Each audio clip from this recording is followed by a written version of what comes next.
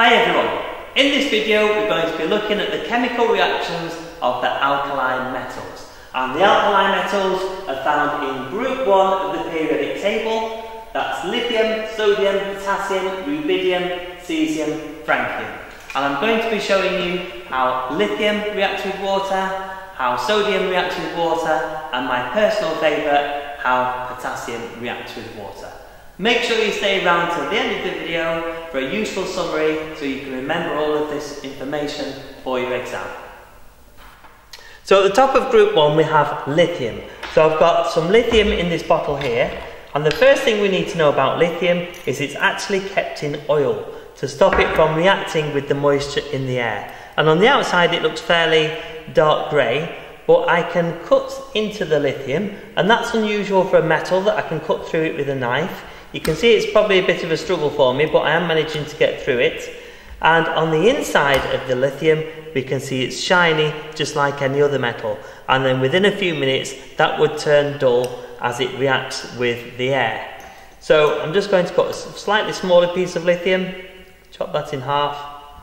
Okay, so next thing I'm going to do is dab that on the paper towel to remove any excess oil that's on the outside, and then that is ready to go in the water to see how it reacts with water. So I'm going to put a piece of lithium in the water, and as soon as it goes in we can see it's fizzing, it's producing hydrogen gas, it's also producing a lot of steam. It's giving out a lot of heat energy, it's an exothermic reaction, and the water around it is turning straight into steam and being given off. Also notice that the lithium floats on the surface of the water and it bobbles about as it's producing that hydrogen gas. Now if I put in there some universal indicator, we can see it's gone blue, which shows an alkali has been made, which is lithium hydroxide. So the two products are the hydrogen gas that we've seen with the fizzing, and we've just shown now it's also made lithium hydroxide. Now I'm going to cut a piece of sodium, which is the second alkali metal as we go down group 1. So this time when I cut through it, you can see it slices much more easily, it's softer than the lithium. And once again it's shiny on the inside, but it's gone much duller on the outside because it's reacted with the oxygen in air. And once again I'm going to dab it on the paper towel just to get rid of that excess oil that it's been stored in, and then put it on a dry part of the tile. Same again with this piece. And now that's ready to add to the water. So I'm going to put a piece of sodium in the water. Let's see what happens. So you can see it melts into a ball. It's even more exothermic, giving off more heat than lithium. Lots of steam, showing us that all that heat energy being given off. It's floating on the surface, it's moving around on the surface. We can hear the fizzing as the hydrogen gas is being produced as well, and it's moving around on the surface. These are all things you need to be remembering for your exam in case you get asked a question like, what happens if, or what would you see if you put a piece of lithium or sodium into water?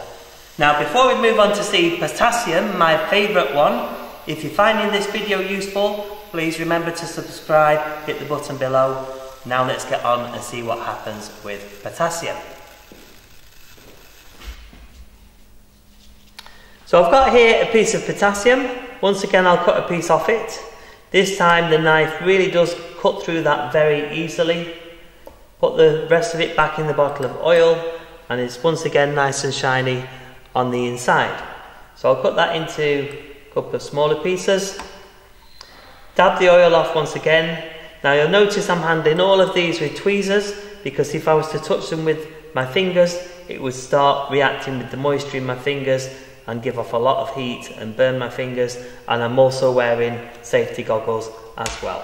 Here we go, the one we've been waiting for, potassium. Let's see what happens. So straight away it's set on fire. It's got that lovely lilac coloured flame, which is a pinky purple. The reaction's over in a matter of seconds. It's reacted much quicker. We saw steam given off and also it moving across the surface and floating. Let's see, one more piece of potassium. Some of the sparks are the last bits of the oil burning off that it's been kept in. Look at that lilac coloured flame. So we can see quite clearly as we're going down group 1, the reactivity is getting much more reactive as we go down the group. Now that potassium's finished reacting, let's do the universal indicator test.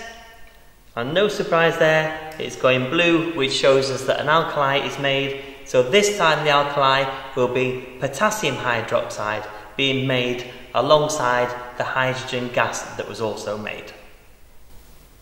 One last thing you need to know about the alkali metals is how to write the equations for the reactions we've just seen. So, the word equations for the foundations here, if we had sodium that we put in water, it makes sodium hydroxide plus hydrogen. All that fizzing that we saw. Higher tier also need to be able to write the symbol equations for this. So sodium is Na. We all know that water is H2O, and it makes sodium hydroxide, which is the alkali, plus hydrogen. And then we would need to balance each side, which would take a 2 and a 2 and a 2. Now, if the question instead was potassium, then it would be exactly the same. Potassium plus water makes potassium hydroxide and hydrogen, and so on. And in that case, the symbol equation would be potassium plus water makes potassium hydroxide and hydrogen. And once again, to balance it, we would need a 2 in these positions here. So stay watching for that all-important summary of everything we've learnt so far about the alkali metals.